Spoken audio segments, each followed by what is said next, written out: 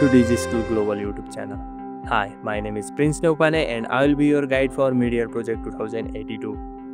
The Mid-Year Project is more than just another assignment. It's a chance to bring your classroom learning into real projects. Each student will create a unique project based on a given topic, all while following the guidelines and submitting it before the deadline. This project carries 25% weightage of your final grade, making it major academic milestone. But it's not just about marks, it's about showcasing your potential. You won't just be submitting it for your marks.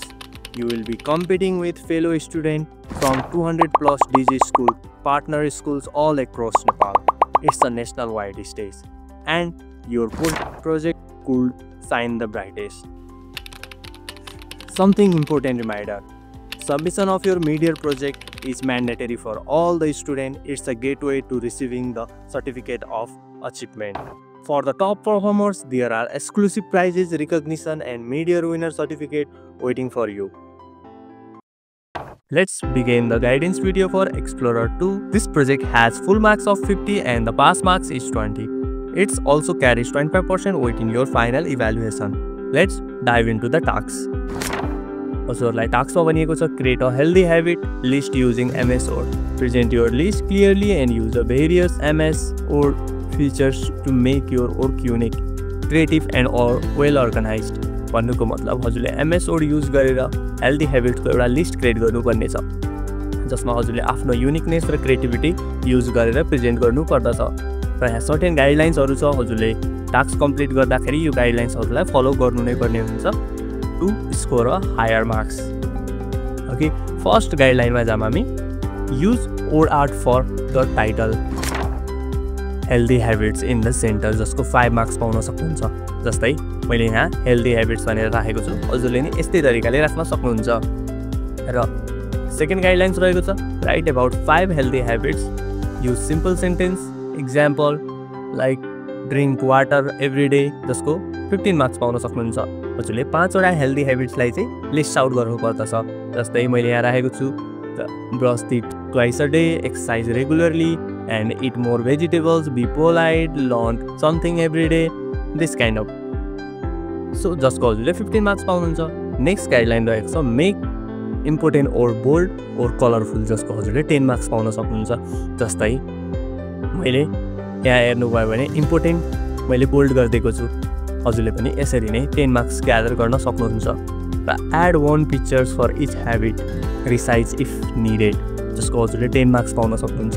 हजुरले गराउनु भएकोमा MX वर्डमा जो list बनाउनुहुन्छ त्यसमा मैले जस्तै नै हजुरले पनि पिक्चर हाल्नुभयो भने हजुरले त्यसको पनि 10 मार्क्स पाउन सक्नुहुन्छ। लास्ट गाइडलाइन्स रहेको छ explore unique way to arrange text to make it visually appealing and engaging जसको 10 मार्क्स रहेको छ। जस्तै मैले हेर्नुहुन्छ भने मैले लेफ्टमा राखेको छु, यसरी राख्दाखेरि अलिकति भिजुअली अपिलिङ छ, डिफ्रेन्ट कलरहरू युज गरेको छु। सो हजुरले नि यसरी नै राख्नुभयो भने हजुरको WordArt पनि राम्रो देखिँदछ। लास्ट गाइडलाइन्स रहेको छ explore unique way to arrange text to make it visually appealing and engaging जसको 10 मार्क्स रहेको छ।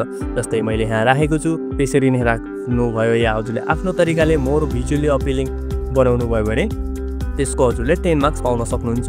र you should be submitted format हजुरले जुन पनि चुज गर्न सक्नुहुन्छ, तर हजुरले PDF चुज गर्नुहुन्छ। Let's dive into what not to do part. Strictly प्रोहिबिसन against प्लागरिजम is in effect and any project identify as direct replication of another work will be subject to rejection. भन्नुको अर्थ हजुरले गर्नुभएको project अरू कसैसँग same to same हुन गएमा या अरू कसैले हजुरको जस्तै प्रोजेक्ट गराउनु भयो या दुईटा पर्सनको सेम प्रोजेक्ट भयो भने त्यो प्रोजेक्ट रिजेक्ट हुने धेरै नै चान्स छ। र सेकेन्ड गाइडलाइन्स रहेको छ हजुरले राख्नुभएको इमेजेसहरू, ल्याङ्ग्वेजेस र थिमहरूले चाहिँ कसैलाई नै डिसरेस्पेक्टफुल या अफेन्सिभ चाहिँ हुन हुँदैन। र थर्ड पोइन्ट रहेको छ इम्फसाइज Reliance on personal understanding and creativity utilising AI as a सप्लिमेन्टरी resources, avoid excessive dependence on AI is encourage to preserve the uniqueness of your input. Third point रहेको छ इम्फसाइजिङ Reliance on personal understanding and creativity भन्नुको अर्थ हजुरले आफूले बुझे अनुसार हजुरको आफ्नो creativity अनुसार चाहिँ प्रोजेक्ट क्रिएट गर्नु होला।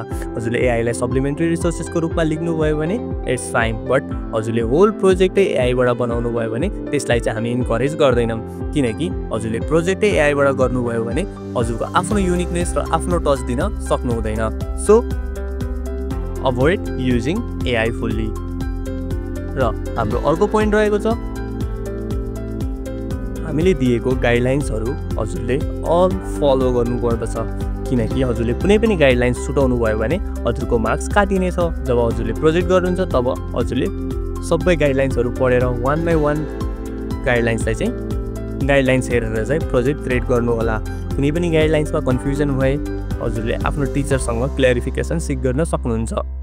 र लास्ट पोइन्ट रहेको छ हाम्रो safeguarding any confidential or proprietary information is imperative. भन्नुको अर्थ हजुरले कुनै पनि कन्फिडेन्सियल ओर प्रोप्राइटरी इन्फर्मेसनहरू चाहिँ हजुरको प्रोजेक्टमा सोकेस नगर्नु होला। कुनै पनि सेन्सिटिभ डेटाहरूलाई पनि सोकेस नगरिदिनु होला। र कुनै डेटाहरू सोकेस गर्दै हुनुहुन्छ भने विथ पर्मिसन र अथोराइजेसन चाहिँ गर्नु होला। विथआउट अथोराइजेसन हजुरले कुनै पनि डेटा हाल्नुभयो भने त्यसमा पनि हजुरको मार्क्स काटिनेछ। र तल हेर्नुभयो भने यहाँ हामीले मार्किङ रुब्रिक्स प्रोभाइड गरिदिएका छौँ र हरेक गाइडलाइन्सको फुल मार्किङ रुब्रिक्स छ, जसलाई हेरेर हजुरले गर्नुभयो भने हजुरको हायर मार्क्स आउने चान्स हुँदछ। हजुरले के गर्दा के छुटाउनु भयो भने कति मार्क्स आउँछ, के गर्नुभयो भने कति मार्क्स आउँछ, होल एक्सप्लेनेसन हामीले यहाँ प्रोभाइड गरिदिएका छौँ। सो हेरेर आफ्नो प्रोजेक्ट क्रिएट गर्नु होला। Best of lock everyone.